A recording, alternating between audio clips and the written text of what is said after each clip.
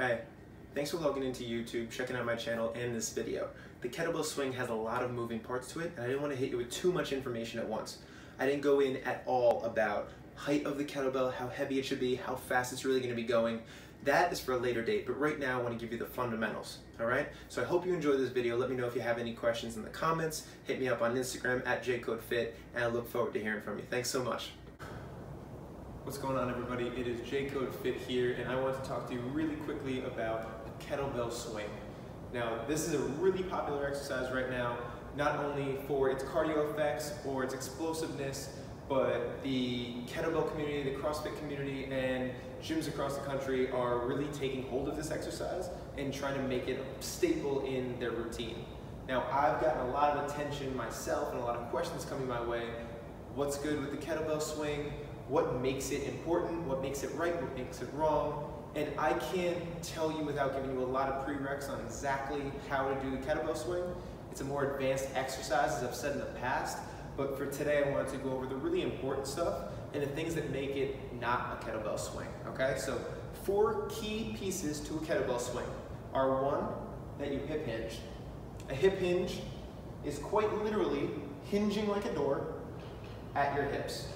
Now you'll notice, and you may not see this with everyone in their kettlebell swings, but if I'm going back with my hips, and that is my primary mover, that I am not squatting. A little bit of a difference, right?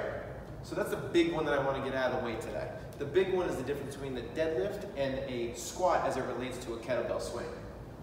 A deadlift, if you take the arms out of the picture, is going to look quite literally like this. Okay? You got your hips right here. Your shins are nice and tall. You got little feet right there. You got a guy up top, happy face that you're doing a good deadlift and a good hip hinge. Your hips are moving back and forward, and you give your body the ability to use this angle you just created to explode forward in a kettlebell swing. Now what the kettlebell swing is not is that same guy going backward, knees coming forward, and his shins diving forward as well. This is a great squat. Look at that. Still happy. He's got a great squat going on, but you can see that these knees are going to take some of that load. Now the squat is not a dangerous exercise. This is not wrong. And if you move a kettlebell as you squat, it is not a bad thing to do. However, this does not take all of the force anymore. With these knees coming forward over your center of gravity, that is now going to take some of that force that otherwise all our hips were taking load of.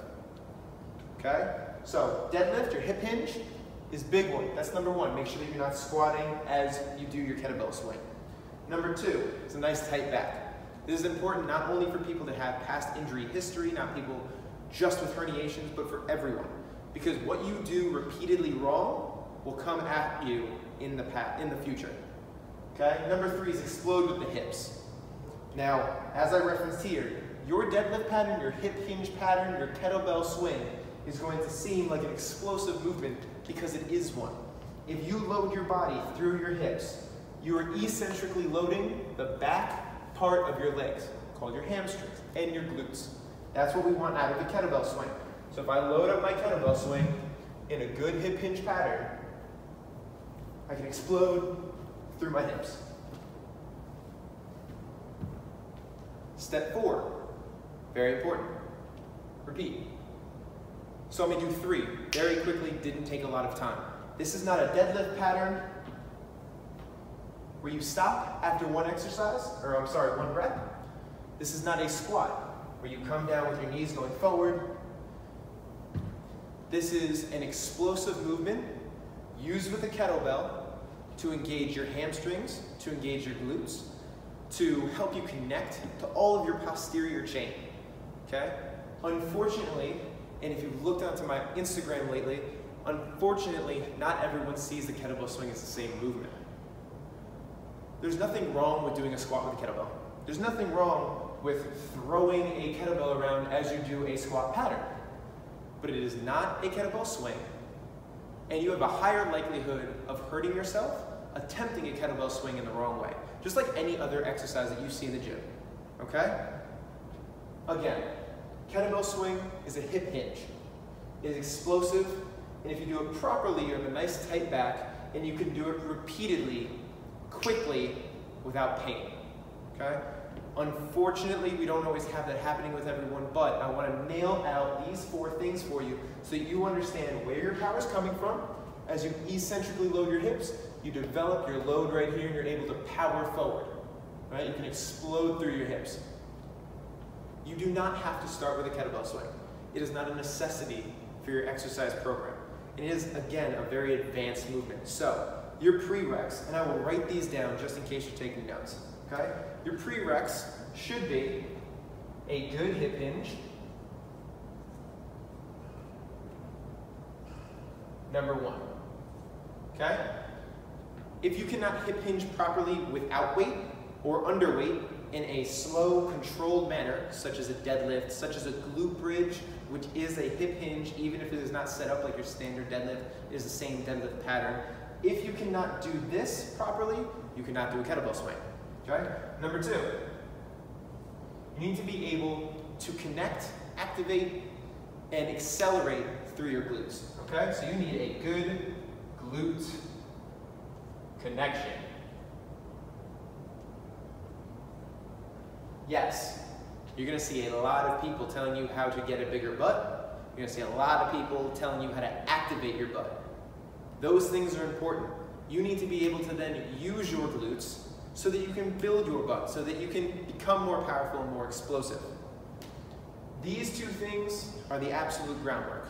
Number 3, you need to be able to control yourself in an explosive manner.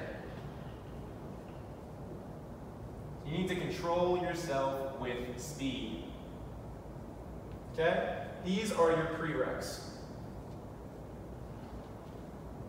If you cannot control yourself with speed, you cannot do step number 4. And as great as one kettlebell swing might look, you want to be able to do more than 1 at a time, regardless of the weight, okay? So, let's recap it real quick for you. Prereq, before you even pretend like you're going to do a kettlebell swing, before you go on a nationally televised show and attempt a kettlebell swing, you want to be able to hip hinge properly. You want to be able to connect your glutes so that you can produce that force and that power that you're looking for in your kettlebell swing. You need to be able to control it with speed so that you can do these things repeatedly. This way you can take it into your 4-step kettlebell swing. You can take that hip hinge. You can tighten your back nice and tight so you can protect your spine. You can explode through your hips, and you can do that repeatedly. Take these steps, take these prereqs, understand it all. You'll be good to go with your kettlebell swing, and you'll be crushing these in no time.